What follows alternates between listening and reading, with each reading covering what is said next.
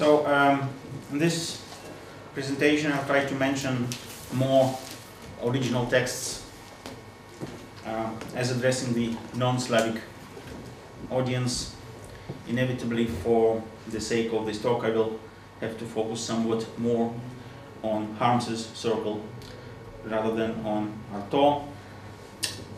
Remarkably, the general topic of hieroglyphics of time was developed by one of the last Russian avant-garde writers, Daniel Harms, and the French surrealistic at times playwright and poet Antonin Artaud.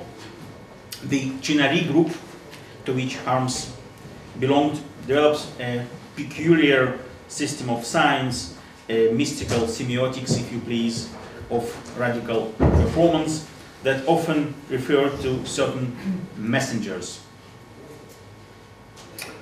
This is the Oberiu, another name for Chinari. In Harms's texts, an encounter with these messengers is a reminder that time, as we know it, does not really exist as we are accustomed to deal with it. For Harms, messengers are in themselves mythological hieroglyphs of temporality, dreadful omens of the imminent termination of Kronos.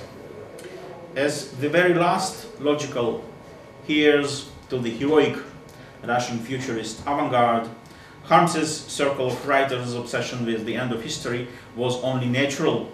We must not forget Mayakovsky and his famous motto, "We will ride the jade of history to death." No doubt that Italian futurism would provide an interesting parallel to these notions as well. As one critic has observed, for Harms, writing opens the possibility of multiple reversals, of the constant breakdown of physical laws, and with it the disappearance of regularity and continuity. In his seminal text, How I Was Visited by Messengers, Harms expressed his ideas on the concept of messengers, which he shared with another theorist of the group, Yakov Druskin, whose name Vladimir just mentioned in his talk. The latter wrote that messengers know the language of rocks. They achieve equilibrium with small error. They speak of this and that. Chinari, we are dealing with time as with something that is being defined as paradoxical and universal, intensive and extensive. When all his colleagues had already perished, Druskin proceeded studying the written heritage of his late friends Vedensky and Harms. Each of them appears to be related to one of the categories of temporality, for instance, through the important notion of the fullness of times. Druskin speaks of two different ways Chinari reacted to the fullness of times, Vedensky and Harms. For Vedensky, there is only now. The now is actually the fullness of times. It may be called an intensive fullness of times. For Harms, now is an extensive identity of the past, the present, and the future. Then everything he wrote also bears witness to his life, since his life always had primacy over his art. Harms kept everything he wrote. Nicolas of Cusa justly said long ago that absolute fullness and absolute emptiness coincide. Vedensky lived in an absolute emptiness, no place to lay his head, to be not at work. For him, I quote, "The real time is just an hour before death." Harms, however, had an extensive and remarkable fullness of life. And both of these ways are, dialectically speaking, nothing but a one way, the virtual identity of the different. That is, the same in the different. Coincidentia oppositorum, eschatological now, in both intensive and extensive form. According to Druskin, the special Chinar language is what he identifies as atonality, that is, fixation of ontological nonsense, lingual, logical, timely, and situational. In his philosophy and theology, I quote, fixating nonsense means establishing the real ontological and gnoseological antinomy, identity of aporia or synthetic unilateral identity. By means of nonsense as category, Druskin binds together in a single movement all the cardinal currents of his thought and simultaneously comments on his basic philosophical and theological concept, which is time. A true absurd, according to Druskin, is absolute, and therefore is a sign and a quality of the divine. Whereas any attempt to make sense of absurd relativizes it and hands it over to speculation within the limits of human mind. The idea of ontological nonsense is related to Harms's another very close friend, a fellow Chinar, Alexander Vedensky, again the name that Vladimir just mentioned. Druskin observes that Vedensky was engaged with nonsense of temporality since the early 20s. He used to say then, I'm interested in three things: time, death, God. In regard to time, neither philosophers nor physicists could hitherto boast a satisfactory theory. Insoluble paradoxes, that is, nonsenses, arise in the theory of relativity and in microphysics. Biologically, death is comprehensible, but death of rational creature is unclear and absurd. As for the third theme, that is God, its incomprehensibility by human mind is quite obvious. All these are super-rational nonsenses. The fact that time, death, and God, as chief aspects of the ontology of nonsense, appear in the focus of Vedensky's attention, and this is obviously non-accidental.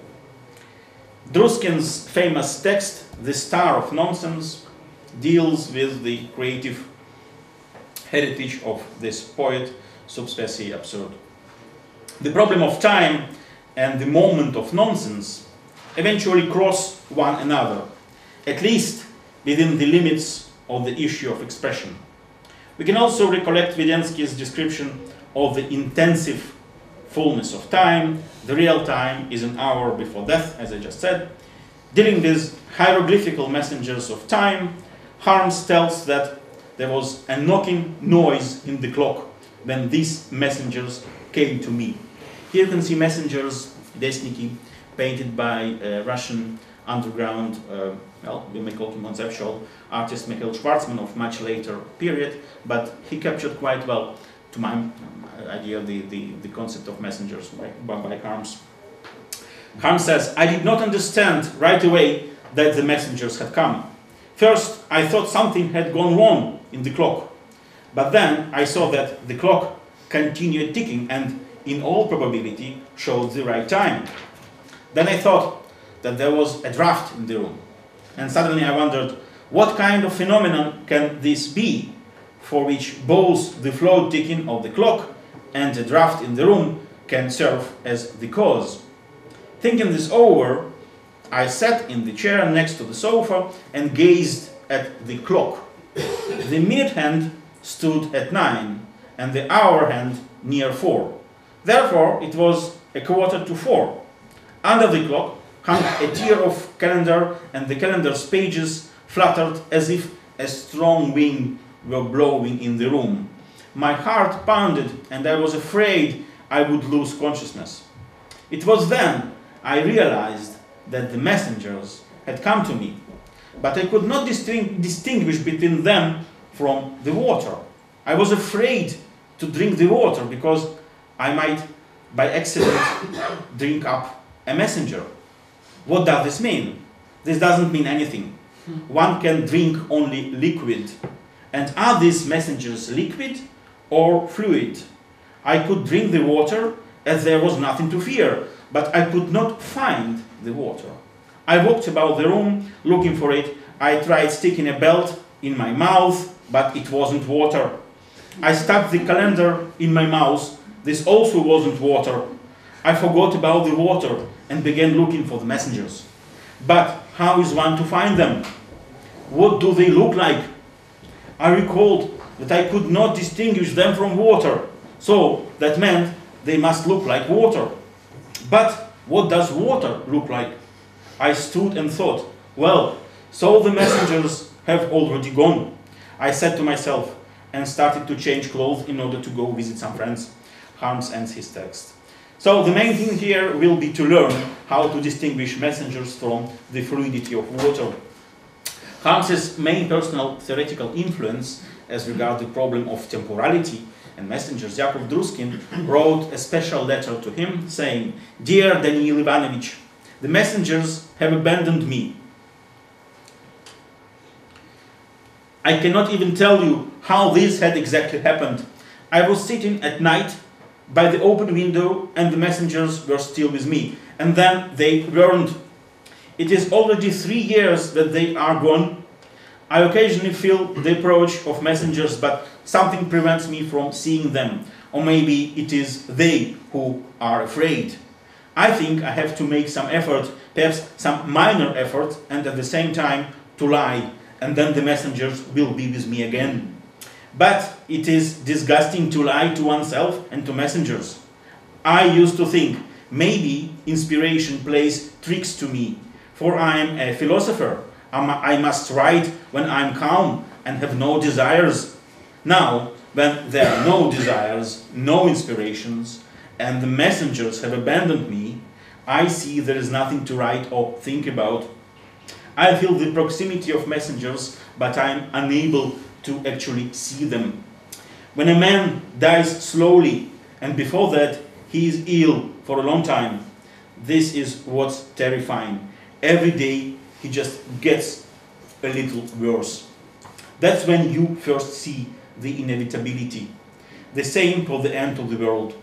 Maybe it will approach over the course of the year.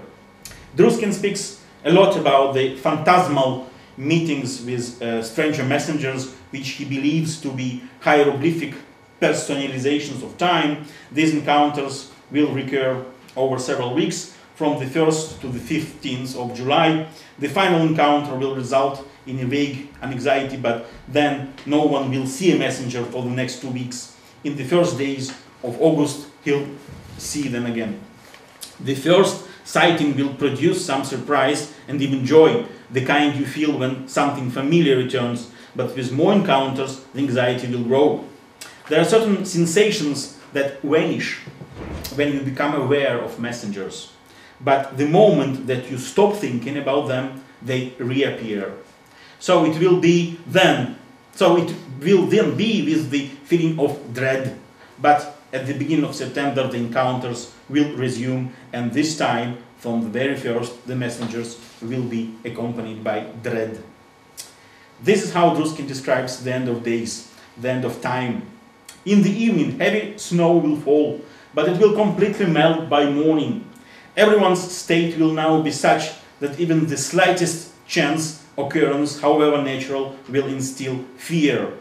Spring will come very early, and the weather will be good. In spring, the sun will be bright, the showers brief, and there will be no grey, overcast days. But by then, all we have noticed the slowing down of the moment, that even birds fly more slowly. The contrast between a certain natural well-being and the human unease will fuel the dread. The sense of inevitability will become stronger. In fact, there will be something frightening about the promise of blue sky and hot, sunny days. The dread will grow so intense that people will no longer be able to distinguish between the natural and unnatural. For Chinary, and in particular for Harms, dreams bear a special relation to human unique up perception of time as something internally paradoxical. For Harms, as one critic has remarked, dream is the mental action without past and future. Dreams, as this critic has put it, is the pure appearance. It is deprived not only of materiality and physical action, but also of consequentiality and plausibility, volition and recollection. The waking state always brings about physicality and concreteness of matter, as well as reminiscences of the past. Unlike the dream, the waking state is never fully in the present. While the waking state lacks the pure present tense of dreams and death, dreams lack the materiality and physicality of the waking state. For Antonin Artaud, the concept of dreamy mystical hieroglyph was very important as well. Drawing on Charles Baudelaire's concept of hieroglyphical dream from Artificial Paradise, Artaud perceives hieroglyph as an archetype of temporality. As Artaud puts it in Sur le théâtre balinese and in some later works, hieroglyph stands for the ineffable higher reality of existence and makes it possible to destroy the mundane time flow of everyday life. In this context, hieroglyph is initially grasped as an unknowable phenomenon of a Kantian ding as such.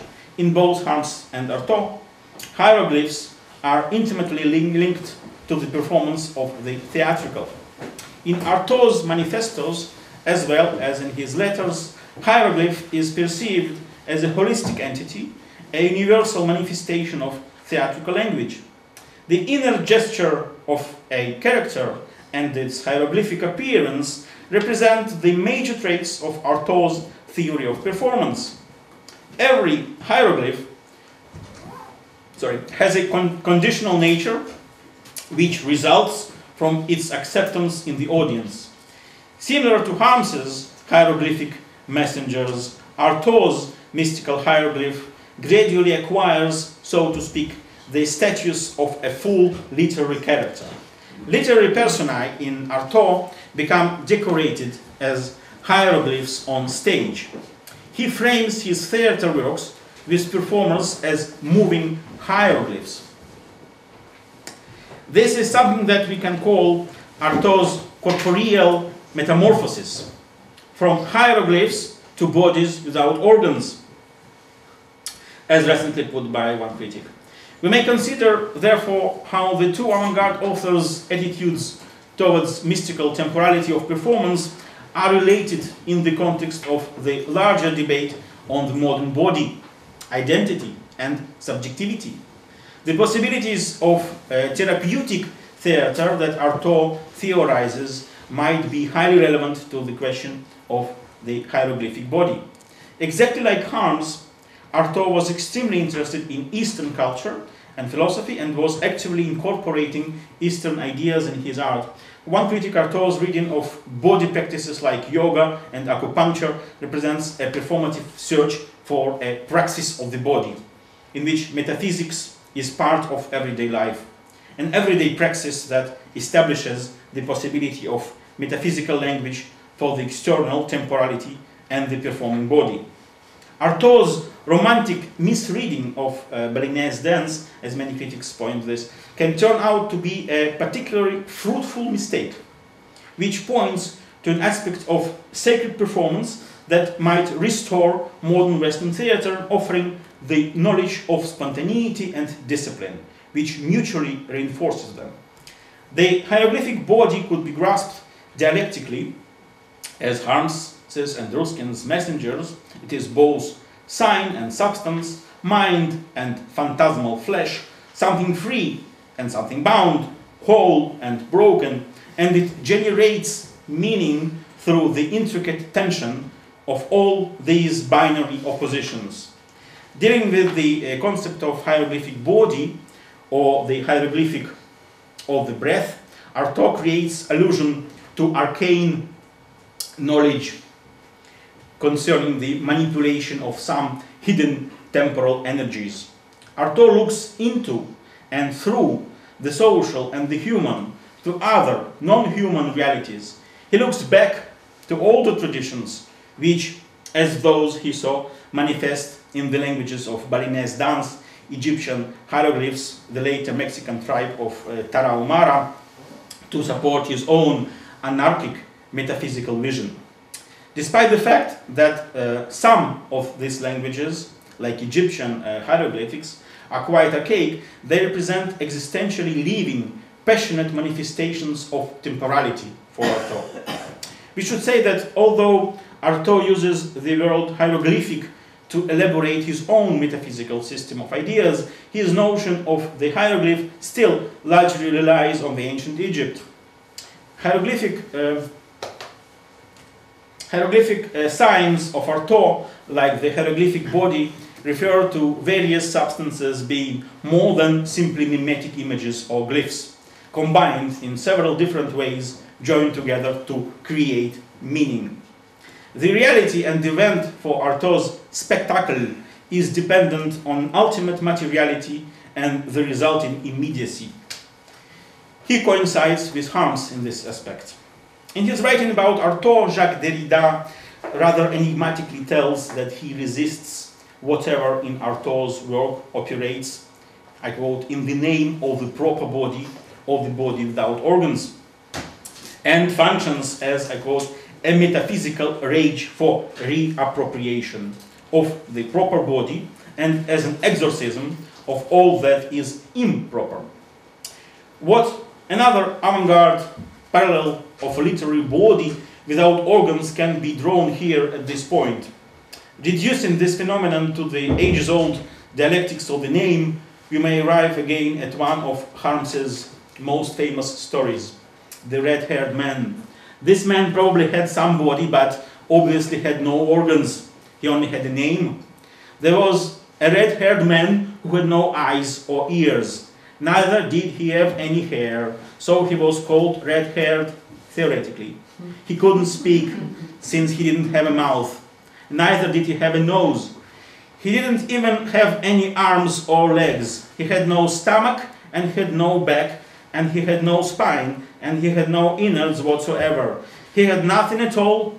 Therefore, there is no knowing whom we are even talking about.